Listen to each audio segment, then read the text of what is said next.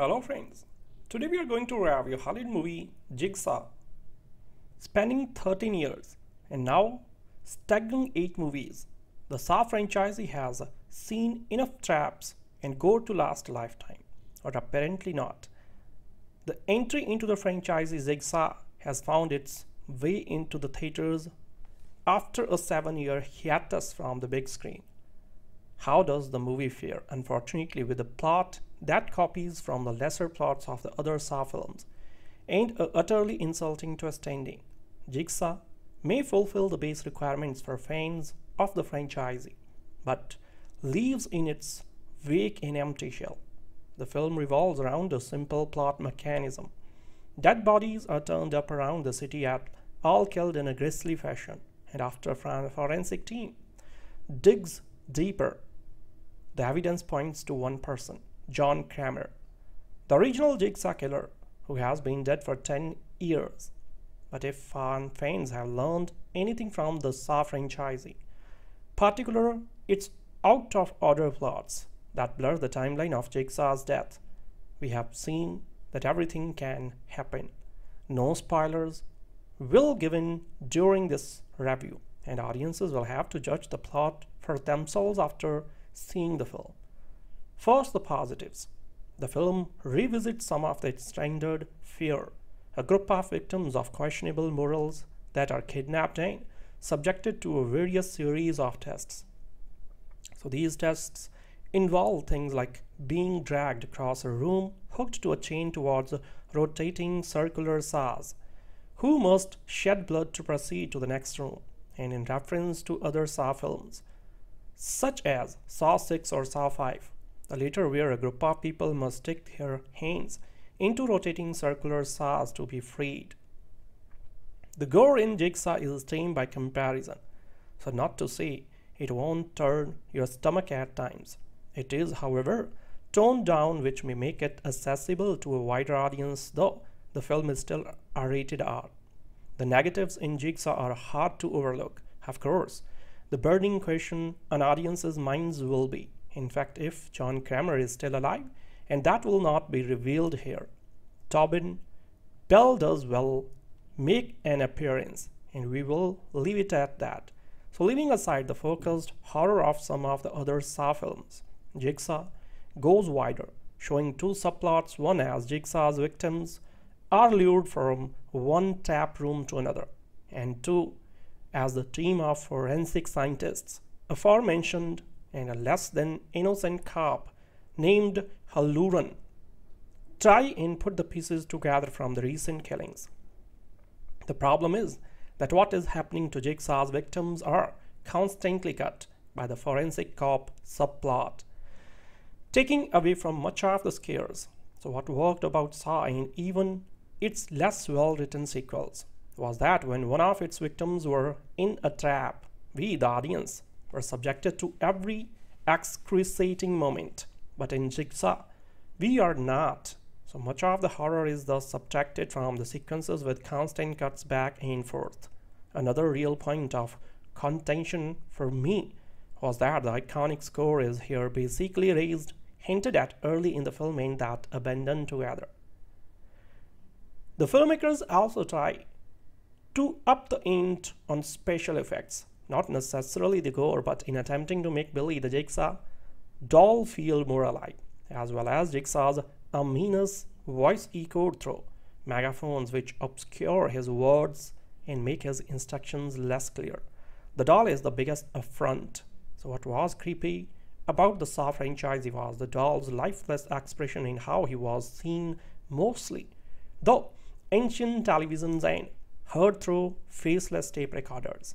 Here the filmmakers tried to make him more alive, and when a victim utters sarcastically, "Yeah, that's not creepy at all," the effect is not scary but comical, one thing a Saw film should not be known for.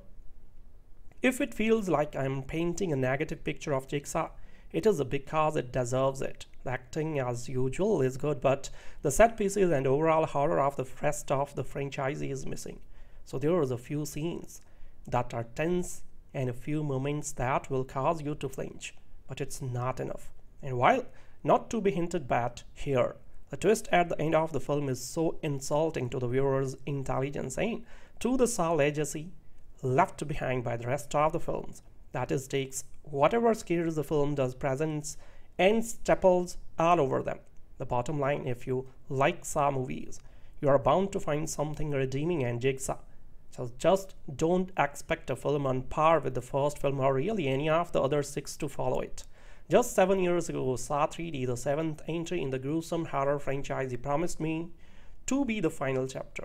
So if you believe that, then you don't understand how horror movies work. Every Saw title, released years after year one since the original debuted in 2004, earned several times its budget, making the horror franchise one of the most profitable in history. Despite the usual diminishing returns, the 2010 release earned a hearty sum too. So why conclude the series? Why not continue to churn out sequel after sequel until the end of time? Undoubtedly, viewership fatigue played a role, possibly even creative fatigue. So after all, how many killer machine scenarios can one franchise muster?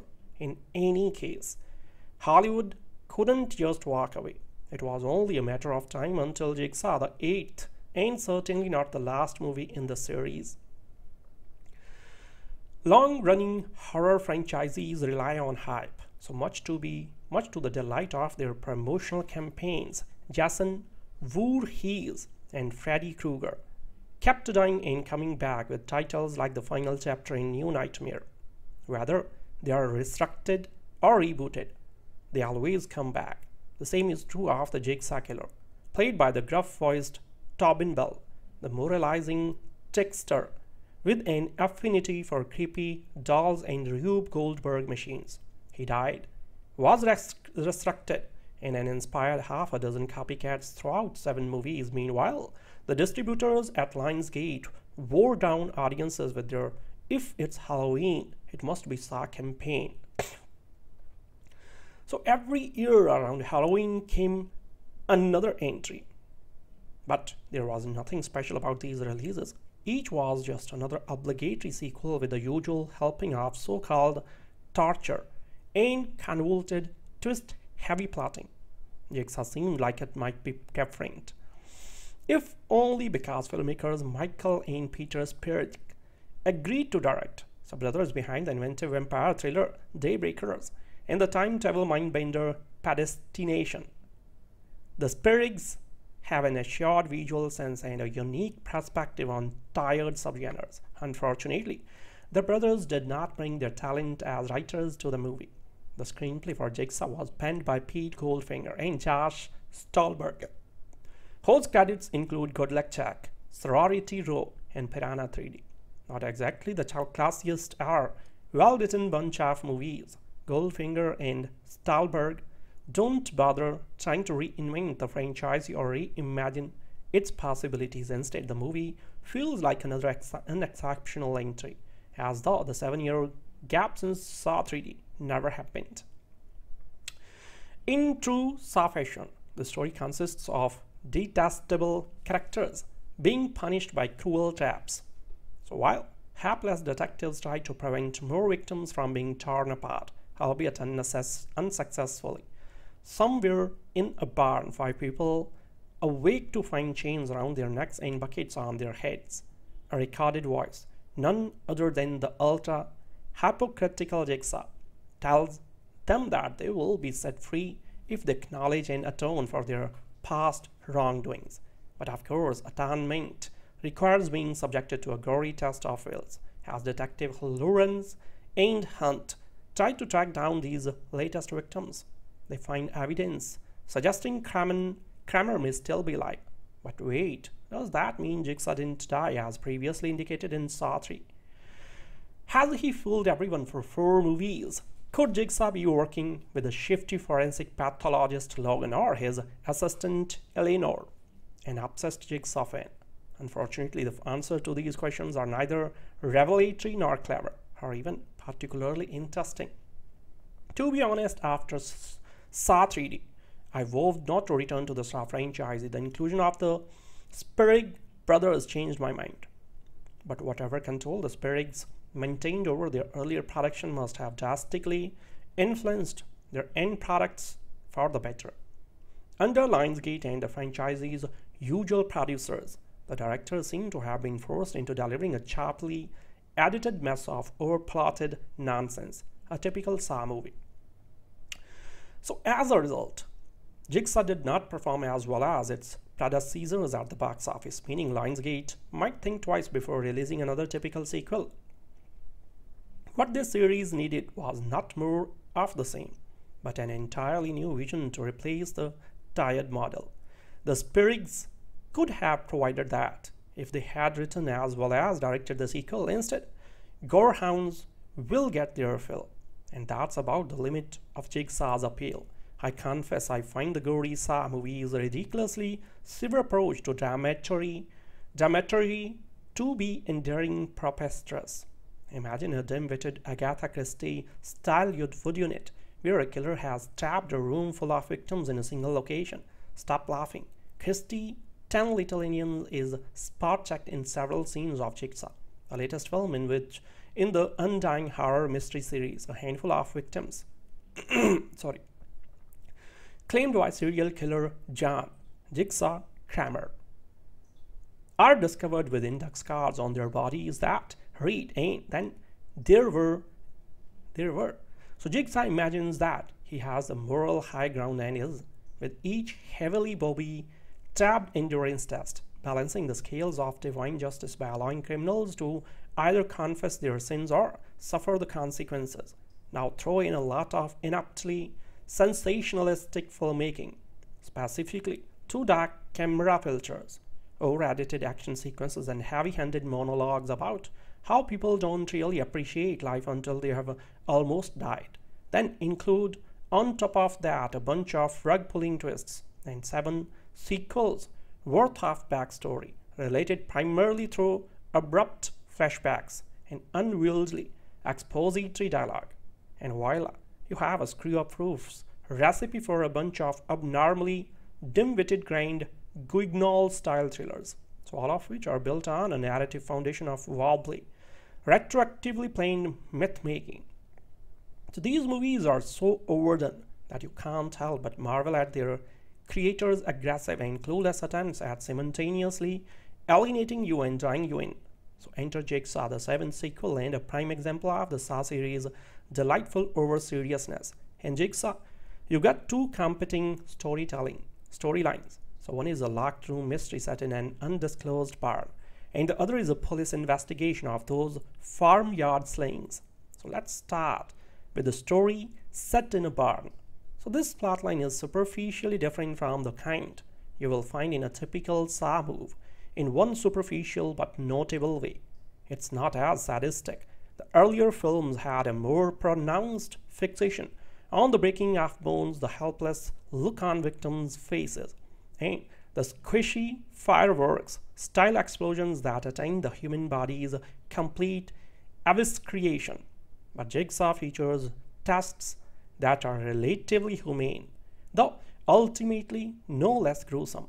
Jigsaw still treats audiences to a grisly marathon wherein unwilling competitors are told that they must confess their crimes or be punished by the pitfalls built into mean-spirited, sub-fear factor style obstacle courses. So all you, the reader, need to know a group of strangers have been kidnapped and now must admit to committing crimes that only Jigsaw knows about. Unfortunately, nobody wants to confess their sins, so not even at the point of dying.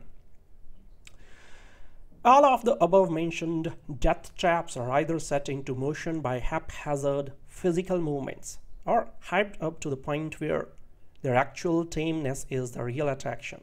Think of what you expect versus what you enjoy about a carnival's haunted house attraction.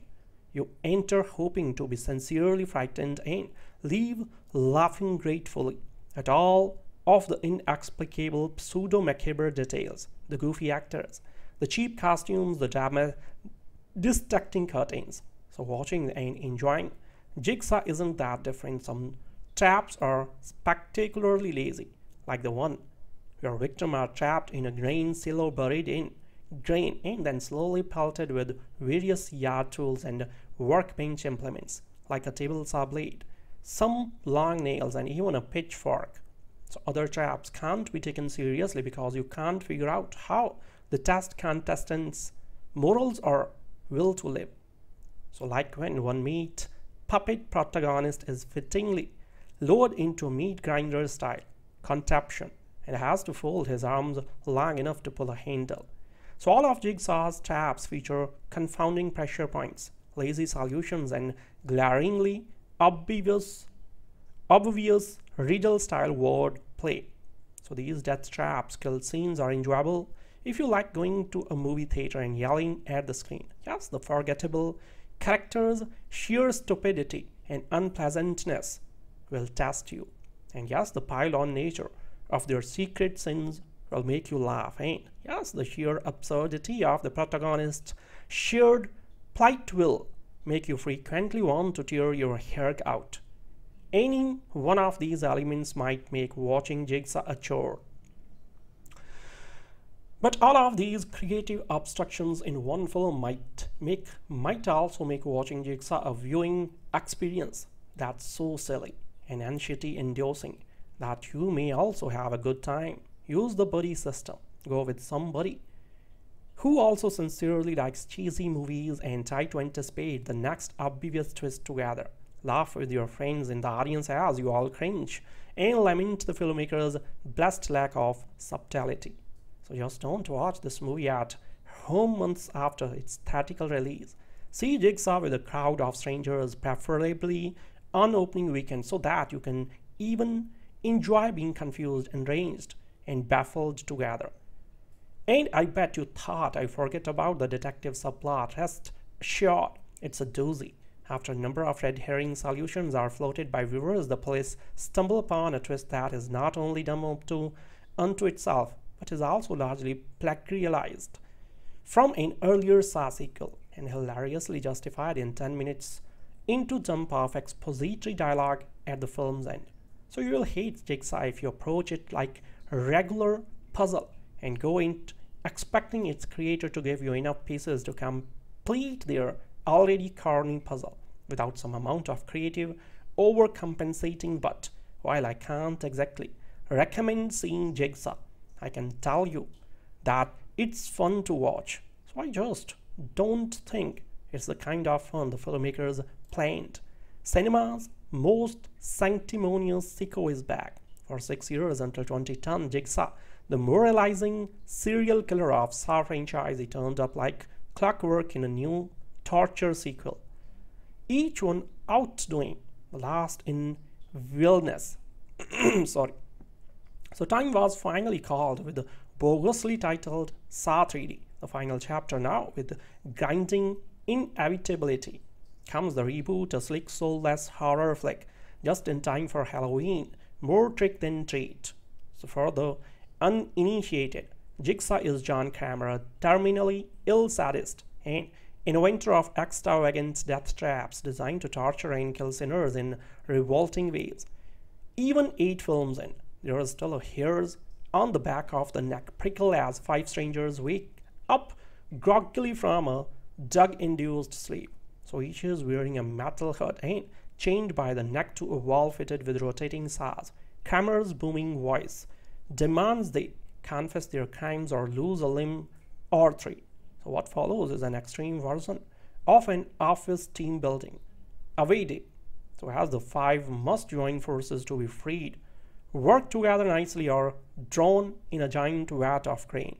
So when the bodies start piling up, the cops are left scratching their heads since Kramer has been cold in his grave for a decade. So have they got a copycat killer on their hands?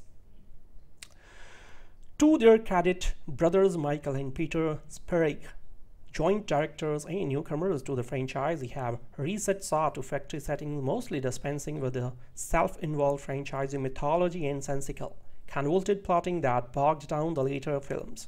So they stick with the core Saw values of zero laughs, one-dimensional characterization, blind acting, and a ta-da twist at the end. So Jigsaw feels somewhat tamer than earlier Saw films. So its serrated edges less sharp, or perhaps some us watching have developed thicker skins and seeing a human head sliced like a pizza by lasers just doesn't have the effect it used to. So why drag the franchise back now? The screamingly obvious answer is sheer cash grab cynicism. Or perhaps it's to cater to the generation of kids who have grown up riding the Saw-themed roller coaster at Thorpe Park. Either way, it's depressing. So 10 years after the supposed death of trap-making moralist serial killer John Kramer, aka Jigsaw, corpses are found bearing his trademarks. Detective Halloran and medical examiner Nelson investigate. So in a barn, a group of people with guilty secrets are forced to play deadly games. From Saw to Saw 3D, the ingenious, gruesome franchise owned the week of Halloween release date. So after 7 entries, the series seemed to run its course, setting its calendar spot. But in horror films, nothing even ever stays dead. Here is a resurrection and a reboot all in one, poised on the knife edge between delayed last hurry and an inauguration of a new phase. So it's a paradox that films designed to make audiences wince should become cozy with repetition. But the Saw saga trades in fairy tale gothic within its hard-boiled mystery frame. The tricycle trundling puppet with the word games with splatter, Tobin Bell's whispery sincerity, and fell-like morality is as fallible folk suffer ironic mutilation. Maintains the Saw knack of being clever as well as nasty. There is comfort in the ritual, especially when the makers of individual entries remember the dictate of creators James Van and Lee Vanell that the game should always be played fairly. So these peasants, screenwriters Josh Stolberg and Pete Goldfinger, with the problem Jigsaw died back in Saw 3. So we saw John Kramer's brain removed and dissected. So how can he rack up a further kill count? The temptation to update the methodology to take advantage of technical advances since 2004 has been resisted. So aside from murky mention of Jigsaw insights on the dark web and a Chekhov's gun bit with a nifty laser scalpel, the horrors here are reassuringly old school. Jigsaw messages still come on many cassettes, and the deadly mousetrap devices that involves rusty farm implements, buckets repurposed as execution helmets, disassembled motorbikes, razor wires, buzzsaws, and a lot of clanking chains. Voice print and DNA evidence points to Jigsaw, but the film brings on a fresh group of investigators, all with their own guilty secrets and suspicious of each other, running around the city, tripping over spectacularly mangled corpses and literally putting the pieces together.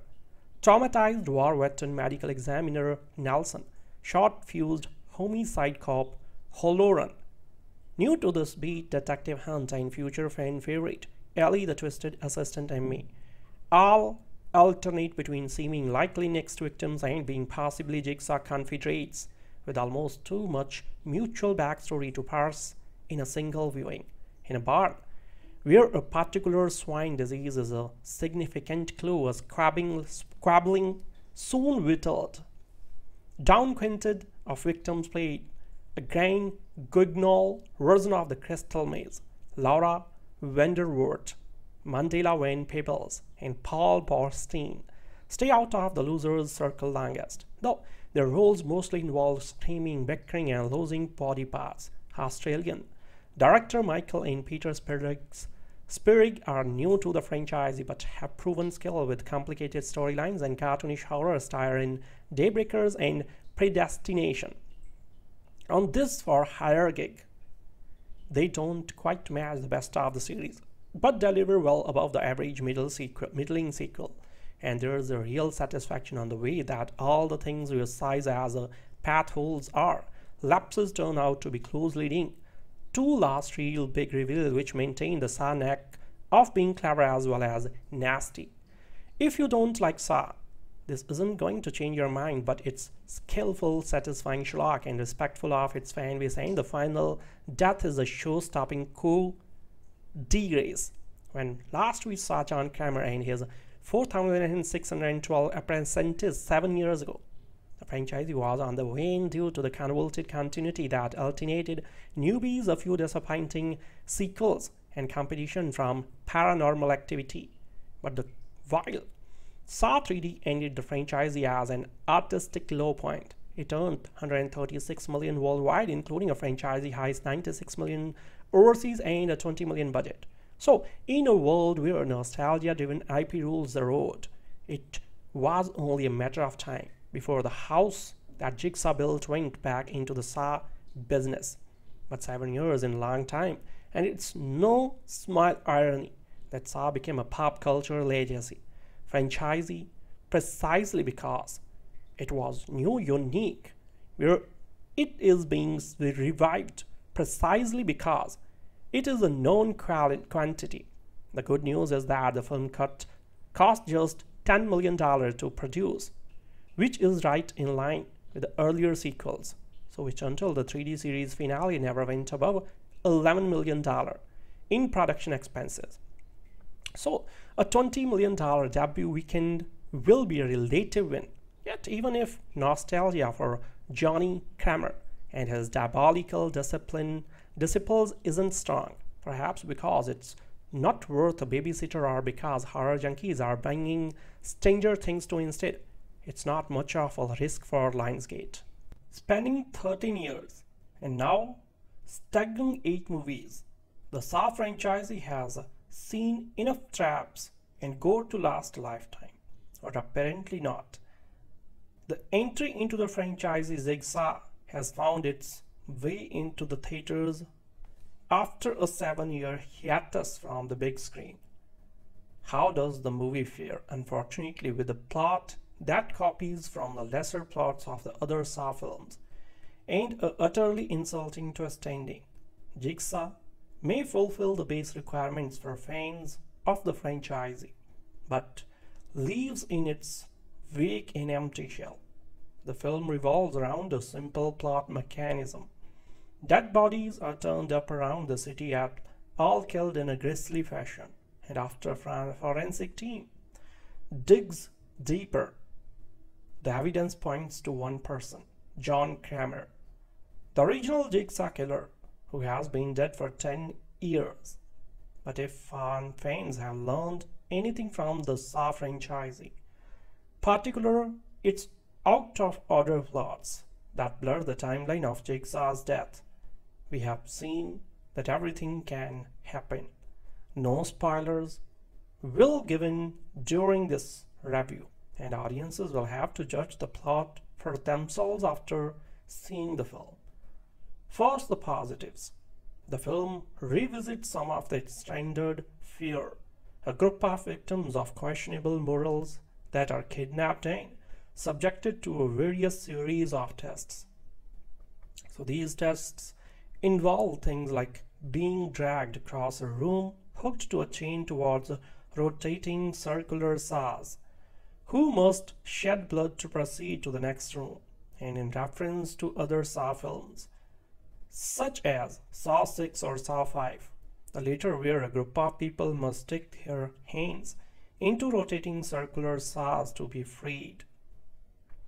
The gore in Jigsaw is tame by comparison, so not to say it won't turn your stomach at times. It is, however, toned down, which may make it accessible to a wider audience, though the film is still rated R.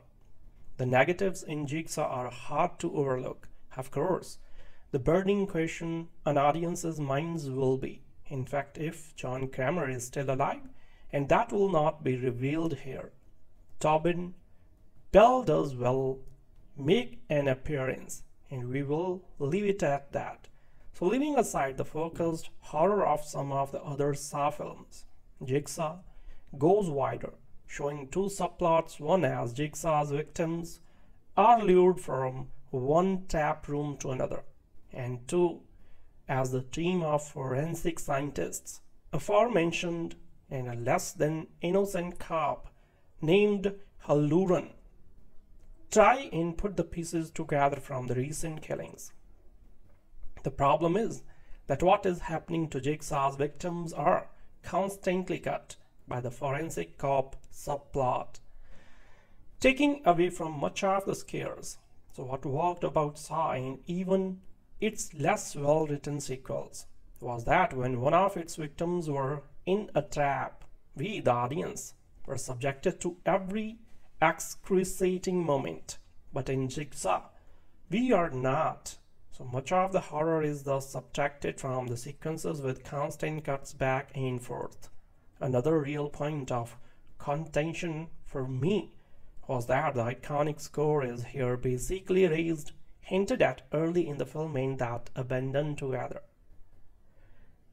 The filmmakers also try to up the ante on special effects, not necessarily the gore, but in attempting to make Billy the Jigsaw doll feel more alive, as well as Jigsaw's ominous voice echoed through megaphones which obscure his words and make his instructions less clear. The doll is the biggest affront. So what was creepy about the Saw franchise was the doll's lifeless expression and how he was seen mostly, though ancient televisions and heard through faceless tape recorders. Here the filmmakers tried to make him more alive, and when a victim utters sarcastically, "Yeah, that's not creepy at all," the effect is not scary but comical, one thing a Saw film should not be known for. If it feels like I'm painting a negative picture of Jigsaw, it is because it deserves it. The acting, as usual, is good, but the set pieces and overall horror of the rest of the franchise is missing. So there are a few scenes that are tense and a few moments that will cause you to flinch, but it's not enough. And while not to be hinted at here, the twist at the end of the film is so insulting to the viewer's intelligence and to the Saw legacy left behind by the rest of the films. That is, takes whatever scares the film does presents and staples all over them. The bottom line, if you like Saw movies, you are bound to find something redeeming in Jigsaw. So just don't expect a film on par with the first film or really any of the other 6 to follow it. Just 7 years ago, Saw 3D, the 7th entry in the gruesome horror franchise, he promised me to be the final chapter. So if you believe that, then you don't understand how horror movies work. Every Saw title, released years after year one since the original debuted in 2004, earned several times its budget, making the horror franchise one of the most profitable in history. Despite the usual diminishing returns, the 2010 release earned a heartily sum too. So why conclude the series? Why not continue to churn out sequel after sequel until the end of time? Undoubtedly, viewership fatigue played a role, possibly even creative fatigue. So after all, how many killer machine scenarios can one franchise muster? In any case, Hollywood couldn't just walk away. It was only a matter of time until Jigsaw, the 8th, and certainly not the last movie in the series. Long-running horror franchises rely on hype, so much to the delight of their promotional campaigns. Jason Voorhees and Freddy Krueger kept dying and coming back with titles like The Final Chapter and New Nightmare. Whether they are resurrected or rebooted, they always come back. The same is true of the Jigsaw Killer, played by the gruff-voiced Tobin Bell, the moralizing trickster with an affinity for creepy dolls and Rube Goldberg machines. He died, was resurrected, and inspired half a dozen copycats throughout 7 movies. Meanwhile, the distributors at Lionsgate wore down audiences with their "If it's Halloween, it must be Saw" campaign. So every year around Halloween came another entry. But there was nothing special about these releases. Each was just another obligatory sequel with the usual helping of so-called torture and convoluted twist-heavy plotting. Jigsaw seemed like it might be different, if only because filmmakers Michael and Peter Spierig agreed to direct. So brothers behind the inventive vampire thriller Daybreakers and the timetable mindbender predestination. The Spierigs have an assured visual sense and a unique perspective on tired subgenres. Unfortunately, the brothers did not bring their talent as writers to the movie. The screenplay for Jigsaw was penned by Pete Goldfinger and Josh Stolberg, whose credits include Good Luck Chuck, Sorority Row, and Piranha 3D. Not exactly the classiest or well-written bunch of movies, Goldfinger and Stolberg don't bother trying to reinvent the franchise or reimagine its possibilities. Instead, the movie feels like another unexceptional entry, as though the 7-year gap since Saw 3D never happened. In true Saw fashion, the story consists of detestable characters being punished by cruel traps. So while hapless detectives try to prevent more victims from being torn apart, albeit unsuccessfully, somewhere in a barn, 5 people awake to find chains around their necks and buckets on their heads. A recorded voice, none other than the ultra-hypocritical Jigsaw, tells them that they will be set free if they acknowledge and atone for their past wrongdoings. But of course, atonement requires being subjected to a gory test of wills, as Detective Lawrence and Hunt try to track down these latest victims. They find evidence suggesting Kramer may still be alive. But wait, does that mean Jigsaw didn't die as previously indicated in Saw 3? Has he fooled everyone for 4 movies? Could Jigsaw be working with a shifty forensic pathologist Logan or his assistant Eleanor, an obsessed Jigsaw fan? Unfortunately, the answer to these questions are neither revelatory nor clever, or even particularly interesting.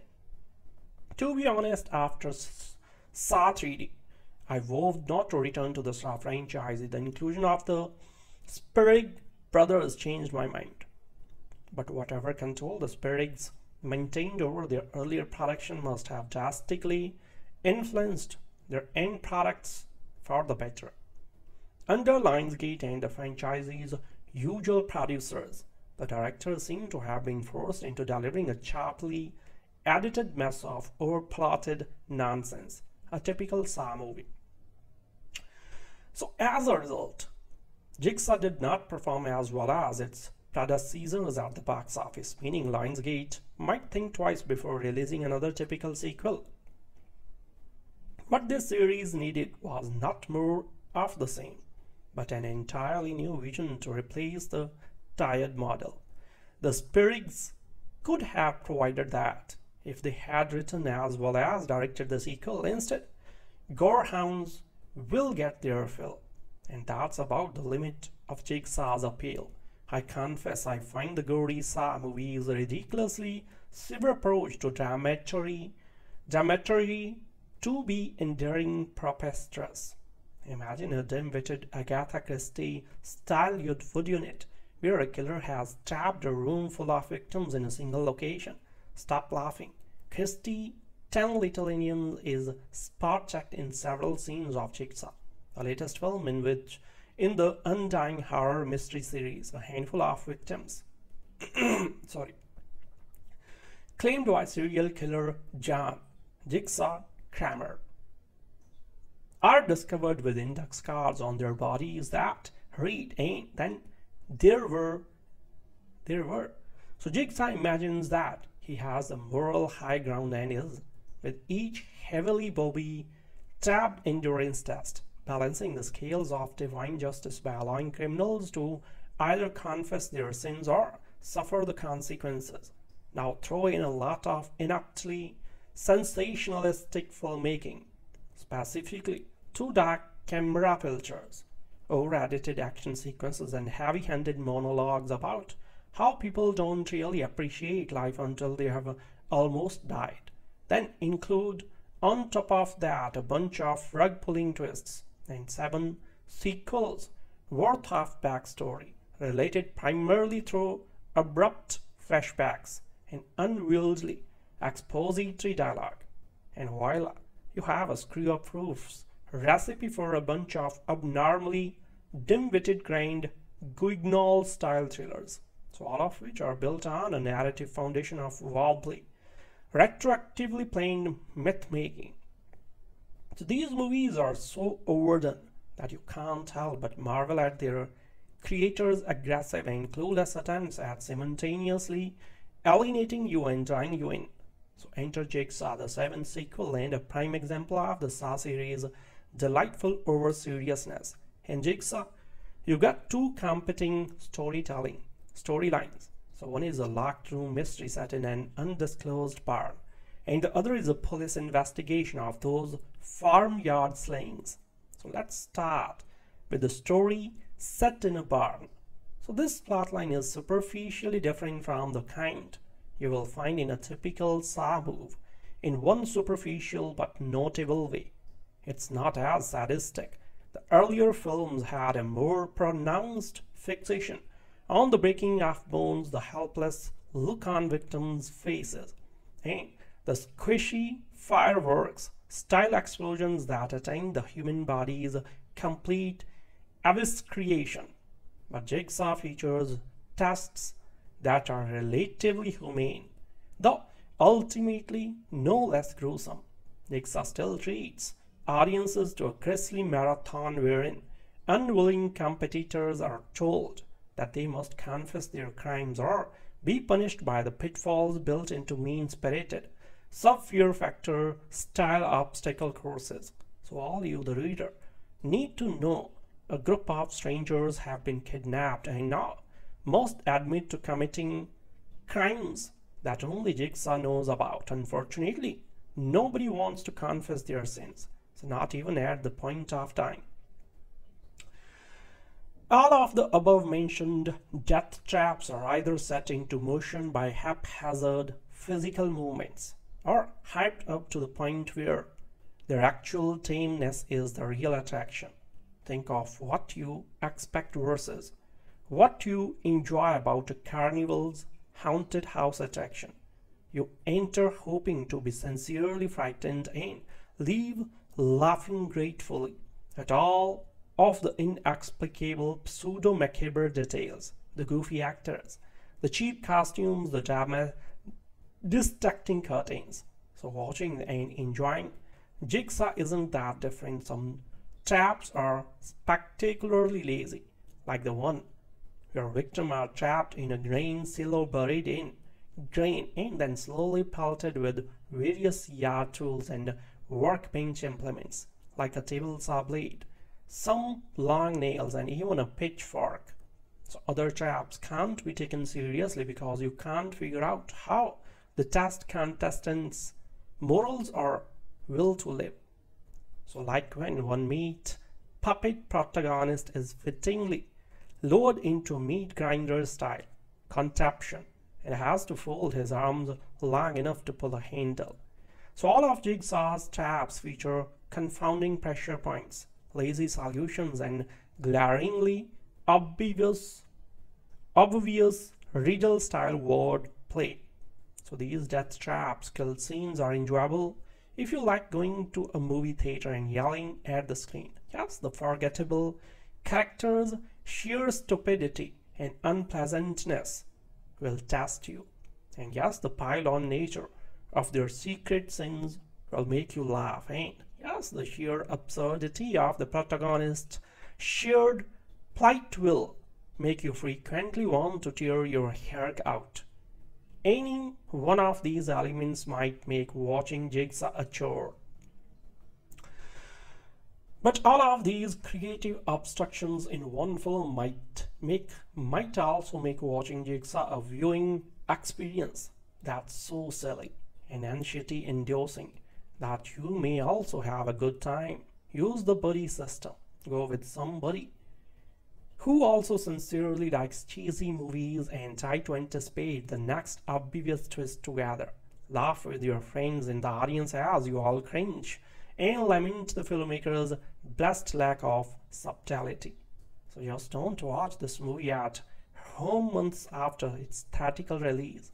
See Jigsaw with a crowd of strangers, preferably on opening weekend, so that you can even enjoy being confused and ranged and baffled together. And I bet you thought I forget about the detective subplot. Rest assured, it's a doozy.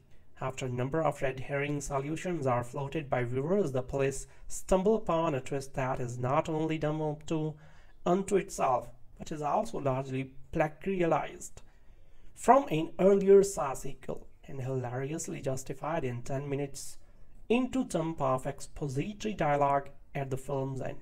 So you will hate Jigsaw if you approach it like a regular puzzle and go in expecting its creator to give you enough pieces to complete their already corny puzzle without some amount of creative overcompensating. But while I can't exactly recommend seeing Jigsaw, I can tell you that it's fun to watch.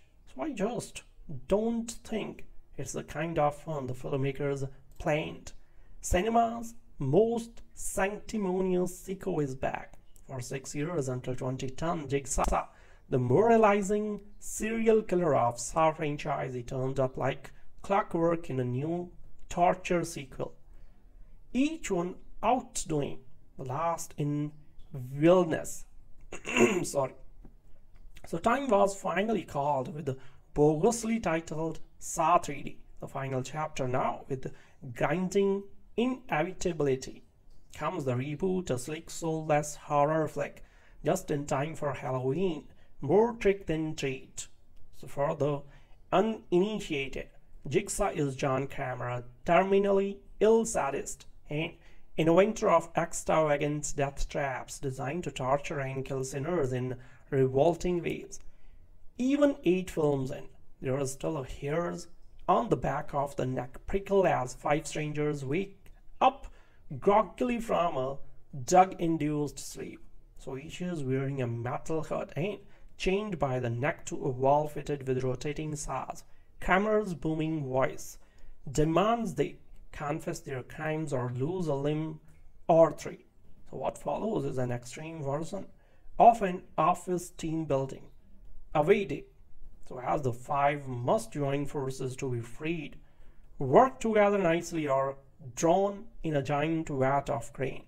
So when the bodies start piling up, the cops are left scratching their heads since Kramer has been cold in his grave for a decade. So have they got a copycat killer on their hands?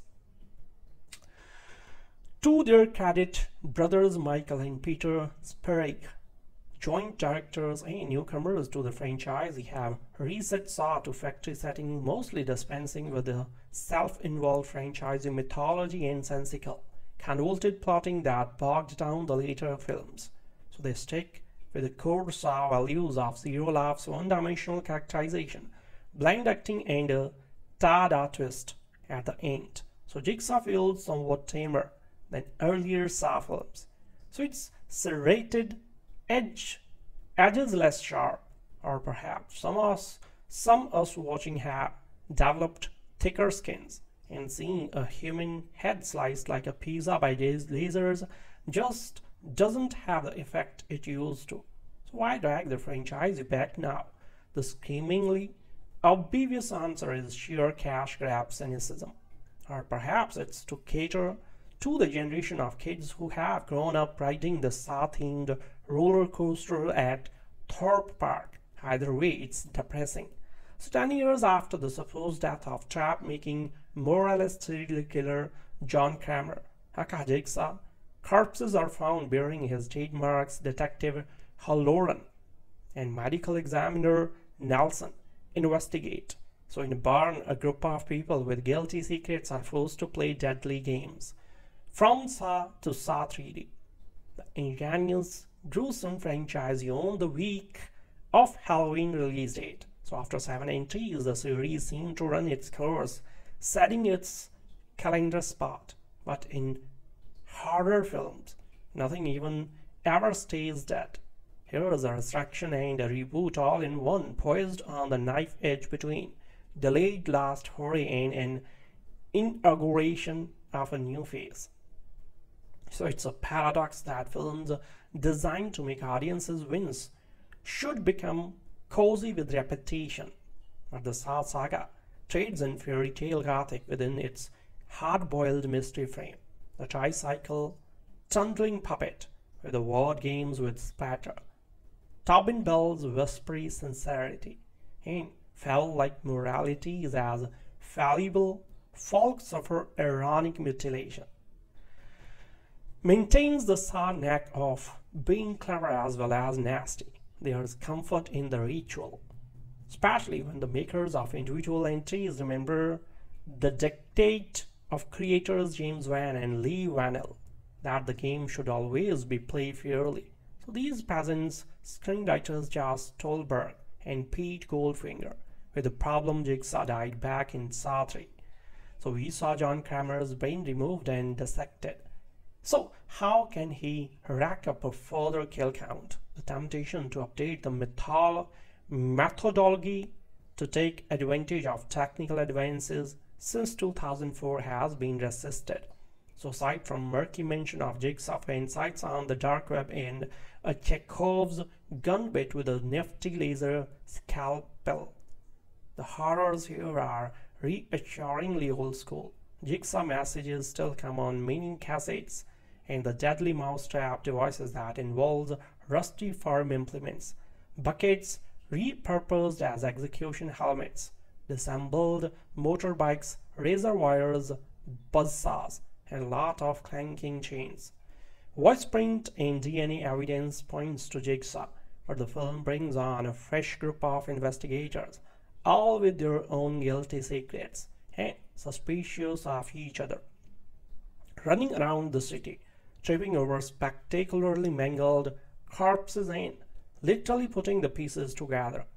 Traumatized war veteran medical examiner Nelson, short-fused homicide cop Holoran, new to this beat detective hunt and future fan favorite Ellie the twisted assistant and me, all alternate between seeming likely next victims and being possibly Jigsaw confederates, with almost too much mutual backstory to parse in a single viewing. In a barn, where a particular swine disease is a significant clue, a squabbling, soon whittled, down-quinted of victims played a grand Guignol version of the Crystal Maze. Laura Vanderwoort, Mandela Van Peebles, and Paul Borstein stay out of the loser's circle longest, though their roles mostly involve screaming, bickering, and losing body parts. Australian director Michael and Peter Spierig are new to the franchise but have proven skill with complicated storylines and cartoonish horror starring Daybreakers and Predestination. On this for hire gig, they don't quite match the best of the series, but deliver well above the average middling sequel. And there's a real satisfaction on the way that all the things we size as pathholes are, lapses turn out to be clues leading to last real big reveal, which maintain the Saw knack of being clever as well as nasty. If you don't like Saw, this isn't going to change your mind, but it's skillful, satisfying schlock and respectful of its fan base, and the final death is a show-stopping coup de-grace. When last we saw John Kramer and his 4,612 apprentices 7 years ago, the franchise was on the wane due to the convoluted continuity that alternated newbies, a few disappointing sequels, and competition from Paranormal Activity. But while Saw 3D ended the franchise as an artistic low point, it earned $136 million worldwide, including a franchise highest $96 million overseas and a $20 million budget. So, in a world where nostalgia-driven IP rules the road, it was only a matter of time before the house that Jigsaw built went back into the Saw business. But 7 years is a long time, and it's no small irony that Saw became a pop culture legacy franchise precisely because it was new, unique, where it is being revived precisely because it is a known quantity.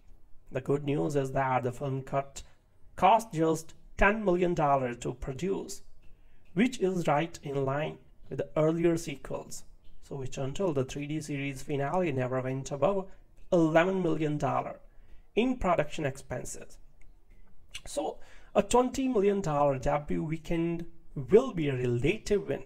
Yet even if nostalgia for Johnny Kramer and his diabolical disciples isn't strong, perhaps because it's not worth a babysitter or because horror junkies are bringing Stranger Things 2 instead, it's not much of a risk for Lionsgate. Spanning 13 years and now staggering 8 movies, the Saw franchise has seen enough traps and gore to last a lifetime, or apparently not. The entry into the franchise Jigsaw has found its way into the theaters after a 7-year hiatus from the big screen.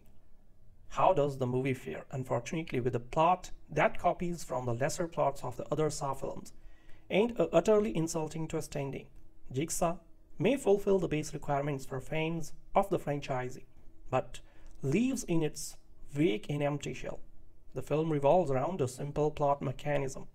Dead bodies are turned up around the city, all killed in a grisly fashion, and after a forensic team digs deeper, the evidence points to one person, John Kramer, the original Jigsaw killer, who has been dead for 10 years. But if fans have learned anything from the Saw franchise, particularly its out-of-order plots that blur the timeline of Jigsaw's death, we have seen that everything can happen. No spoilers will given during this review, and audiences will have to judge the plot for themselves after seeing the film. First, the positives. The film revisits some of its standard fare, a group of victims of questionable morals that are kidnapped and subjected to a various series of tests. So these tests involve things like being dragged across a room hooked to a chain towards rotating circular saws, who must shed blood to proceed to the next room, and in reference to other Saw films, such as Saw 6 or Saw 5, the later where a group of people must stick their hands into rotating circular saws to be freed. The gore in Jigsaw is tame by comparison, so not to say it won't turn your stomach at times. It is, however, toned down, which may make it accessible to a wider audience, though the film is still rated R. The negatives in Jigsaw are hard to overlook. Of course, the burning question on audiences' minds will be, in fact, if John Kramer is still alive, and that will not be revealed here. Tobin Bell does well make an appearance, and we will leave it at that.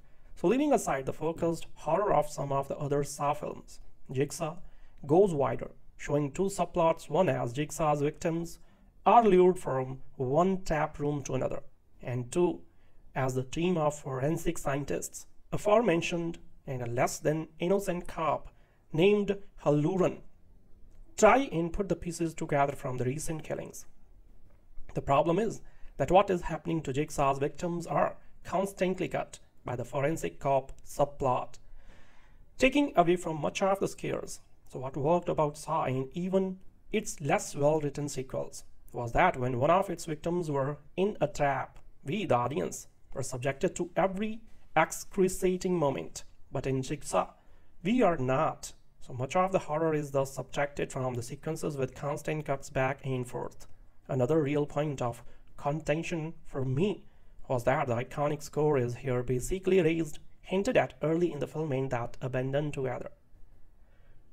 The filmmakers also try to up the ante on special effects, not necessarily the gore, but in attempting to make Billy the Jigsaw doll feel more alive, as well as Jigsaw's ominous voice echoed through megaphones which obscure his words and make his instructions less clear. The doll is the biggest affront. So what was creepy about the Saw franchise was the doll's lifeless expression in how he was seen mostly, though ancient televisions and heard through faceless tape recorders. Here the filmmakers tried to make him more alive, and when a victim utters sarcastically, "Yeah, that's not creepy at all," the effect is not scary but comical, one thing a Saw film should not be known for. If it feels like I'm painting a negative picture of Jigsaw, It is because it deserves it. The acting, as usual, is good, but the set pieces and overall horror of the rest of the franchise is missing. So there are a few scenes that are tense and a few moments that will cause you to flinch, but it's not enough. And while not to be hinted at here, the twist at the end of the film is so insulting to the viewer's intelligence and to the Saw legacy left behind by the rest of the films that it takes whatever scares the film does presents and staples all over them. The bottom line, if you like Saw movies, you are bound to find something redeeming in Jigsaw. So just don't expect a film on par with the first film or really any of the other 6 to follow it.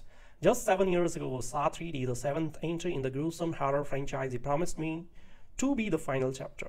So if you believe that, then you don't understand how horror movies work. Every Saw title, released years after year, once since the original debuted in 2004, earned several times its budget, making the horror franchise one of the most profitable in history. Despite the usual diminishing returns, the 2010 release earned a hearty sum too. So why conclude the series? Why not continue to churn out sequel after sequel until the end of time? Undoubtedly, viewership fatigue played a role, possibly even creative fatigue. So after all, how many killer machine scenarios can one franchise muster? In any case, Hollywood couldn't just walk away. It was only a matter of time until Jigsaw, the 8th, and certainly not the last movie in the series.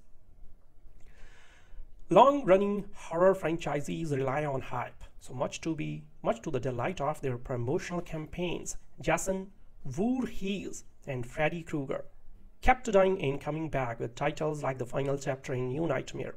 Whether they are resurrected or rebooted, they always come back. The same is true of the Jigsaw Killer, played by the gruff-voiced Tobin Bell, the moralizing trickster with an affinity for creepy dolls and Rube Goldberg machines. He died, was resurrected, and inspired half a dozen copycats throughout 7 movies. Meanwhile, the distributors at Lionsgate wore down audiences with their "If it's Halloween, it must be Saw" campaign. So every year around Halloween came another entry. But there was nothing special about these releases. Each was just another obligatory sequel with the usual helping of so-called torture and convoluted, twist-heavy plotting. Jigsaw seemed like it might be different, if only because filmmakers Michael and Peter Spierig agreed to direct. The brothers behind the inventive vampire thriller Daybreakers and the time-travel mindbender Predestination. The Spierigs have an assured visual sense and a unique perspective on tired subgenres. Unfortunately, the brothers did not bring their talent as writers to the movie. The screenplay for Jigsaw was penned by Pete Goldfinger and Josh Stolberg, whose credits include Good Luck Chuck, Sorority Row, and Piranha 3D. Not exactly the classiest or well-written bunch of movies, Goldfinger and Stolberg don't bother trying to reinvent the franchise or reimagine its possibilities. Instead, the movie feels like another unexceptional entry, as though the 7-year gap since Saw 3D never happened. In true Saw fashion, the story consists of detestable characters being punished by cruel traps. So while hapless detectives try to prevent more victims from being torn apart, albeit unsuccessfully, somewhere in a barn, 5 people awake to find chains around their necks and buckets on their heads. A recorded voice, none other than the ultra-hypocritical Jigsaw, tells them that they will be set free if they acknowledge and atone for their past wrongdoings. But of course, atonement requires being subjected to a gory test of wills, as Detective Lawrence and Hunt try to track down these latest victims. They find evidence suggesting Kramer may still be alive. But wait, does that mean Jigsaw didn't die as previously indicated in Saw 3? Has he fooled everyone for 4 movies? Could Jigsaw be working with a shifty forensic pathologist Logan or his assistant Eleanor, an obsessed Jigsaw fan? Unfortunately, the answer to these questions are neither revelatory nor clever, or even particularly interesting. To be honest, after Saw 3D, I vowed not to return to the Saw franchise. The inclusion of the Spierig Brothers changed my mind. But whatever control the Spierigs maintained over their earlier production must have drastically influenced their end products for the better. Under Lionsgate and the franchise's usual producers, the directors seem to have been forced into delivering a sharply edited mess of overplotted nonsense, a typical Saw movie. So as a result, Jigsaw did not perform as well as its predecessors at the box office, meaning Lionsgate might think twice before releasing another typical sequel. What this series needed was not more of the same, but an entirely new vision to replace the tired model. The Spierigs could have provided that if they had written as well as directed the sequel. Instead, gorehounds will get their fill, and that's about the limit of Jigsaw's appeal. I confess I find the gory Saw movies a ridiculously severe approach to dramaturgy to be endearing preposterous. Imagine a dim-witted Agatha Christie-style wood unit where a killer has trapped a room full of victims in a single location. Stop laughing.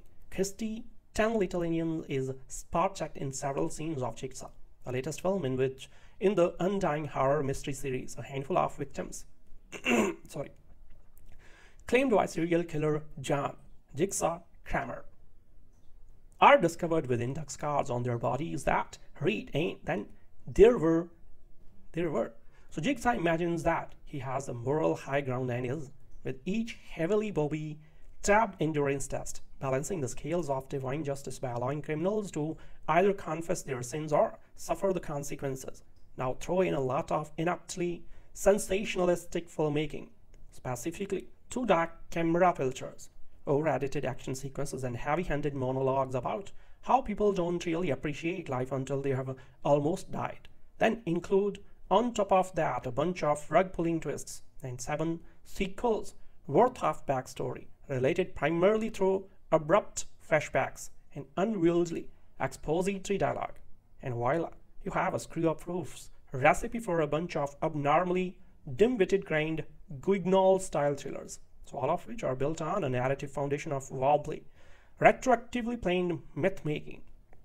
So these movies are so overdone that you can't help but marvel at their creators' aggressive and clueless attempts at simultaneously alienating you and drawing you in.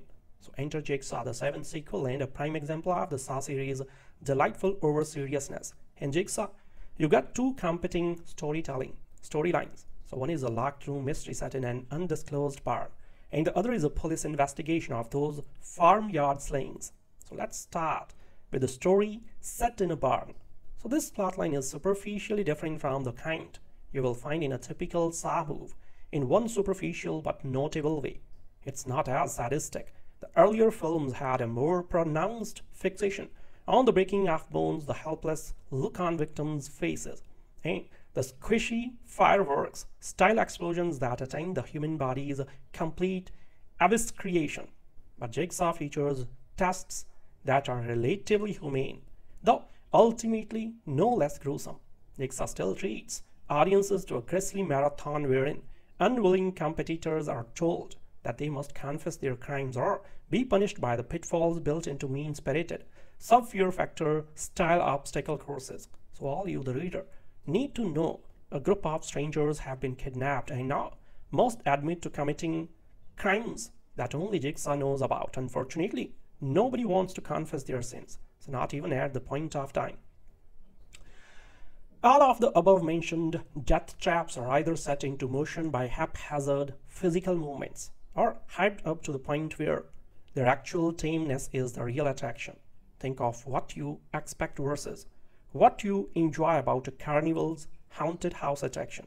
You enter hoping to be sincerely frightened and leave laughing gratefully at all of the inexplicable pseudo-macabre details, the goofy actors, the cheap costumes, the distracting curtains. So watching and enjoying Jigsaw isn't that different. Some traps are spectacularly lazy, like the one where victims are trapped in a grain silo buried in grain and then slowly pelted with various yard tools and workbench implements, like a table saw blade, some long nails, and even a pitchfork. So other traps can't be taken seriously because you can't figure out how the test contestants' morals or will to live. So like when one meat puppet protagonist is fittingly lowered into meat grinder style contraption and has to fold his arms long enough to pull a handle. So all of Jigsaw's traps feature confounding pressure points, lazy solutions and glaringly obvious riddle-style word play. So these death traps, kill scenes are enjoyable if you like going to a movie theater and yelling at the screen. Yes, the forgettable characters' sheer stupidity and unpleasantness will test you. And yes, the piled-on nature of their secret sins will make you laugh. And yes, the sheer absurdity of the protagonist's shared plight will make you frequently want to tear your hair out.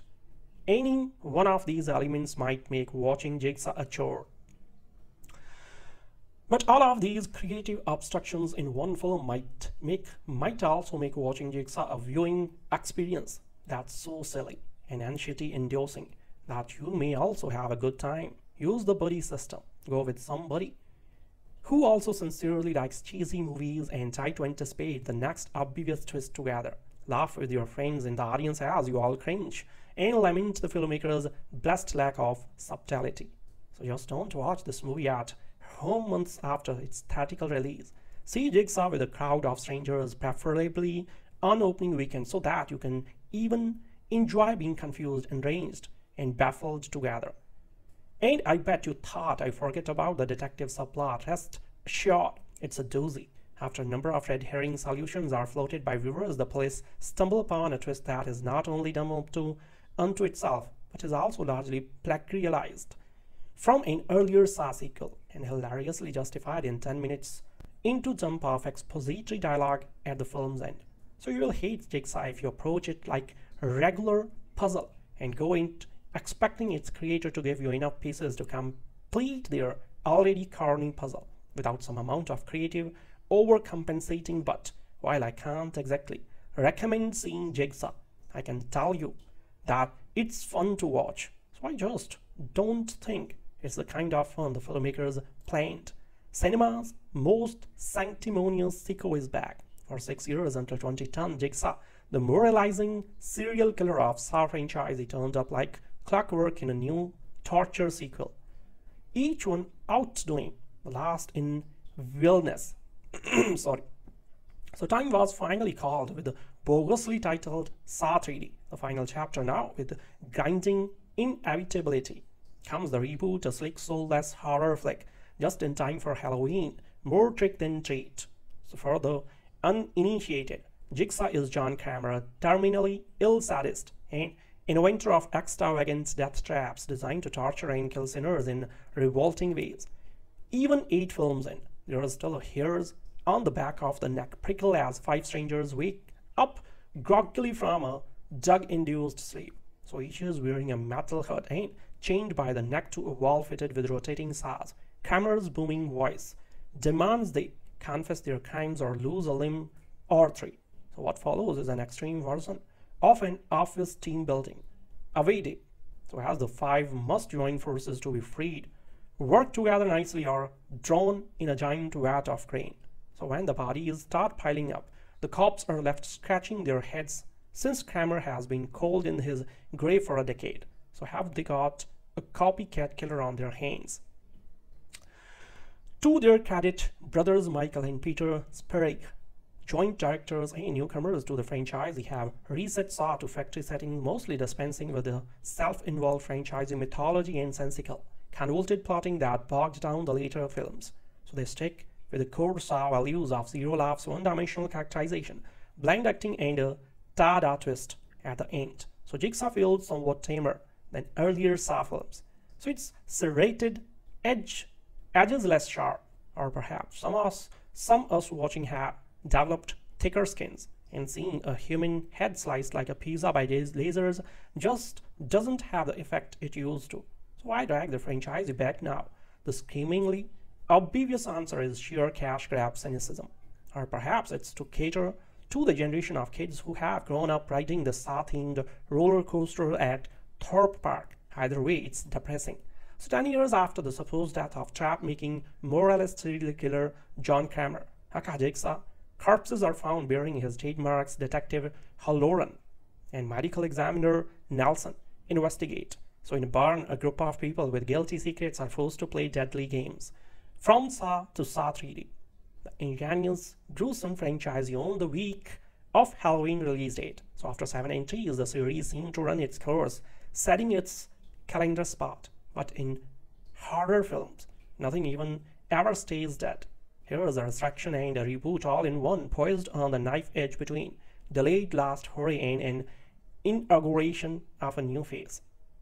So it's a paradox that films designed to make audiences wince should become cozy with repetition. But the Saw saga trades in fairy tale gothic within its hard-boiled mystery frame.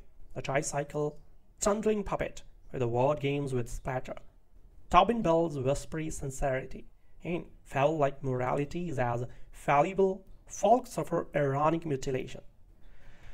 Maintains the Saw knack of being clever as well as nasty. There is comfort in the ritual, especially when the makers of individual entries remember the dictate of creators James Wan and Lee Vanell that the game should always be played fairly. So these peasants, screenwriters Josh Stolberg and Pete Goldfinger, with the problem Jigsaw died back in Saw 3. So we saw John Kramer's brain removed and dissected. So how can he rack up a further kill count? The temptation to update the methodology to take advantage of technical advances since 2004 has been resisted. So aside from murky mention of Jigsaw insights on the dark web and a Chekhov's gun bit with a nifty laser scalpel, the horrors here are reassuringly old school. Jigsaw messages still come on many cassettes, and the deadly mousetrap devices that involves rusty farm implements, buckets repurposed as execution helmets, disassembled motorbikes, razor wires, buzzsaws, and a lot of clanking chains. Voice print and DNA evidence points to Jigsaw, but the film brings on a fresh group of investigators, all with their own guilty secrets and suspicious of each other, running around the city, tripping over spectacularly mangled corpses and literally putting the pieces together.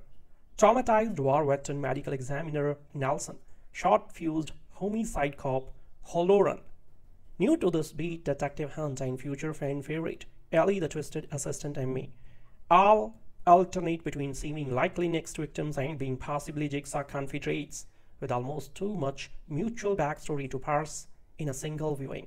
In a barn, where a particular swine disease is a significant clue, a squabbling, soon whittled, down-quinted of victims played a Grain Guignol version of the Crystal Maze, Laura Vanderwoort, Mandela Van Peebles, and Paul Borstein stay out of the loser's circle longest, though their roles mostly involve screaming, bickering, and losing body parts. Australian director Michael and Peter Spierig are new to the franchise but have proven skill with complicated storylines and cartoonish horror style in Daybreakers and Predestination.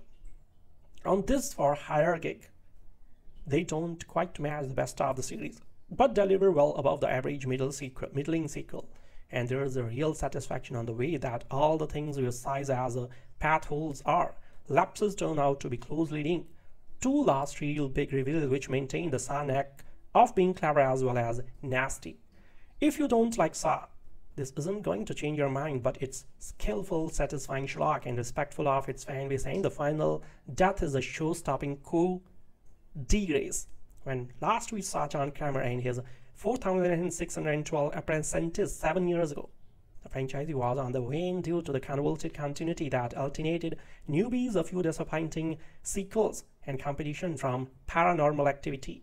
But while Saw 3D ended the franchise as an artistic low point, it earned $136 million worldwide, including a franchise highest $96 million overseas and a $20 million budget. So, in a world where nostalgia-driven IP rules the road, it was only a matter of time before the house that Jigsaw built went back into the Saw business.